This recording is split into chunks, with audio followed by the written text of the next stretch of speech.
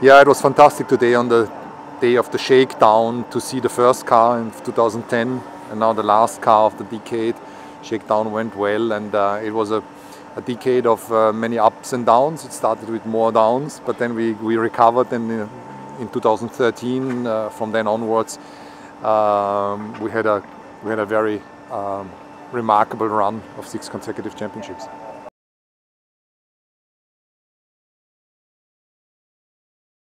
We were just chatting over lunch about some races in the last year, and I can't remember. It's like it's erased from my memory. It's all about today, clocking the miles, get the filming done and the shakedown done, and going to Barcelona. So it's really only looking forward.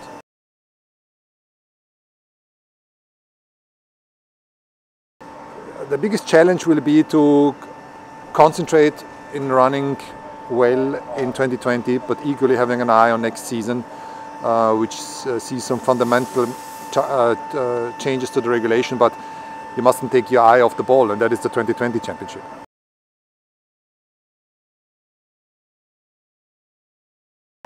He's in very good shape. He had a really good winter. He's in best of spirits, eager to get back in the car.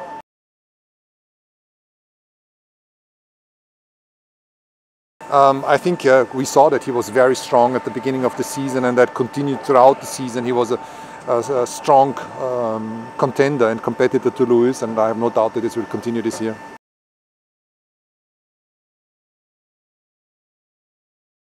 Yes, it's very important because financial reality happens everywhere. The auto industry is in a massive transformation phase, and then bringing somebody in like Jim and his partners is amazing. They were here today when the car is really tested, and for us a tremendous partnership.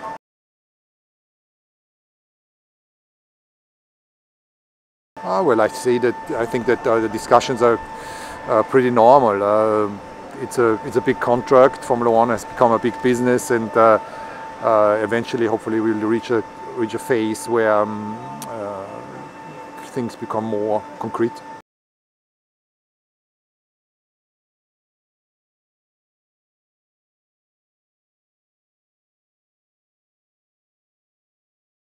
Same as usual, just enjoying your off time, time with family, time with some friends, training, and trying to make sure you're centered and recharged for the season.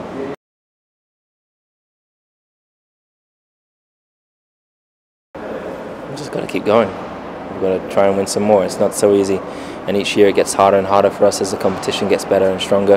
And obviously we're still in the same rule regulation period, so the others have had time to catch up, try and catch up. So I think you're going to see the closest season that you've ever seen.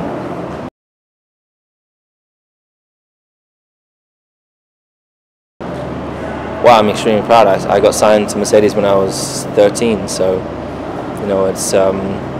it's great to each year come back and kind of continue to cement the trust and belief they had in me when I was that young, and be a part of this incredible family and the history and the heritage.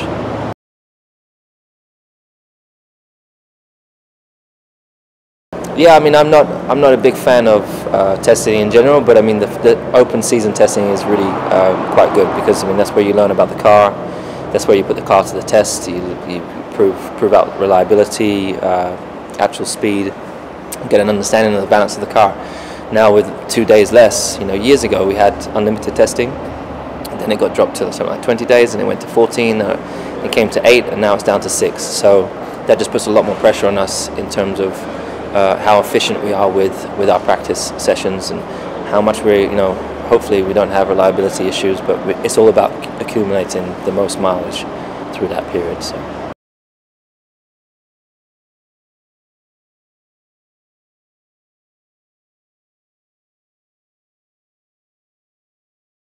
For sure, you always have to raise the bar, even though it was my best year ever.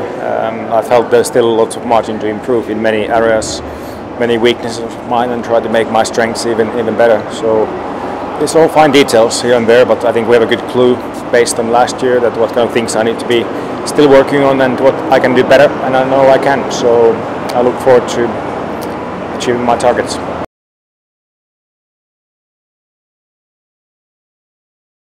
Yeah, for sure. You know, we are here to be breaking records, and we're very motivated for this year again, because we know that competition is going to be super tough.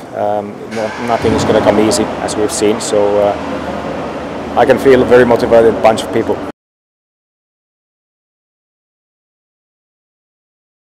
I think for the drivers, we need to focus on the current moment. You know, we need to be present. We need to be maximizing every situation that you are in right now. Obviously, after each session, after each race, we give all the feedback we can in terms of the future as well. And I think it's up to the team to really balance it out, how they proceed with the planning and building the new car versus still focusing on this year's car. So that's kind of their job. We just drive.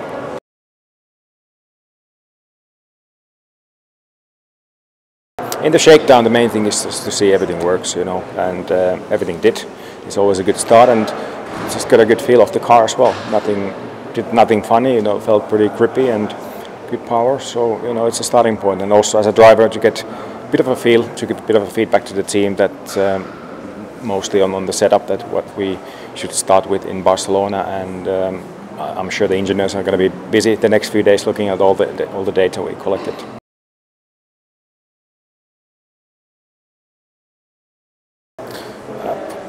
I have to say it felt good. You know, you can't say much more than that really. It's early stages, it's cold, it's different tires to what we race with, but everything, it felt, you know, quite reactive and smooth, and just did whatever you kind of asked for.